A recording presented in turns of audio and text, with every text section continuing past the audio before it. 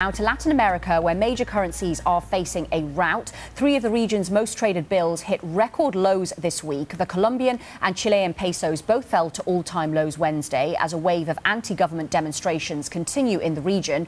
Brazil has avoided such political turbulence, but also saw its currency headed for a record low. The central bank was forced to intervene for the third time in 2 days. With Argentina's currency struggling too, the Mexican peso is the only major Latin American currency to gain against the dollar this year. Joining me now from Dubai is Justin Carrigan, Bloomberg's managing editor for global emerging markets. Justin, great to have you with us. So this does seem to be endemic to Latin America, but there are different causes here. We need to distinguish between different currencies. So walk us through the political turbulence and the impact of that first. Well, the impact is clear that the markets are not liking this at all. And we've seen, as you mentioned, three of the South American currencies going to record lows this week. The Chilean peso, the Colombian peso and the Brazilian real the day before yesterday. What we have is a diverse set of circumstances. There are some commonalities. If you look at, for example, Colombia and Chile, where it's mostly about austerity, it's mostly about government attempts to shore up fiscal balances and so on.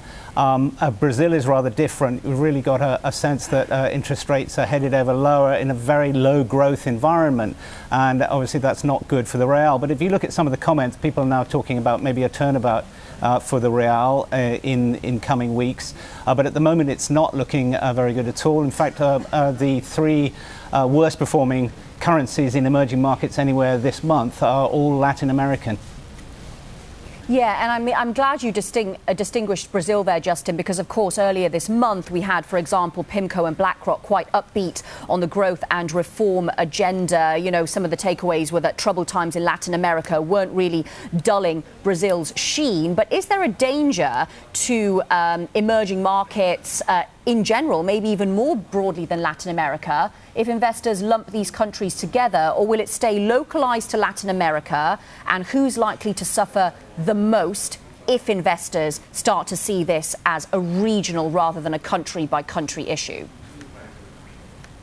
Yes, that's a very good question. I think at the moment it's safe to say we're not there yet. But of course, the longer it goes on, the more, if you like, negativity it adds to the global backdrop. But clearly what's going on in China and Hong Kong specifically, and how that's now potentially going to impinge on the trade talks between the US and China, are a much bigger factor in what's going on globally. But if you've got other pockets of market turmoil going on in other emerging markets, then that's not good either. As far as who's going to suffer the most, you look at the most liquid markets probably. We're talking about South Africa. You mentioned Mexico, which has been largely exempt from the any of this so far. So it's very much a South American rather than a Latin American notion at the moment.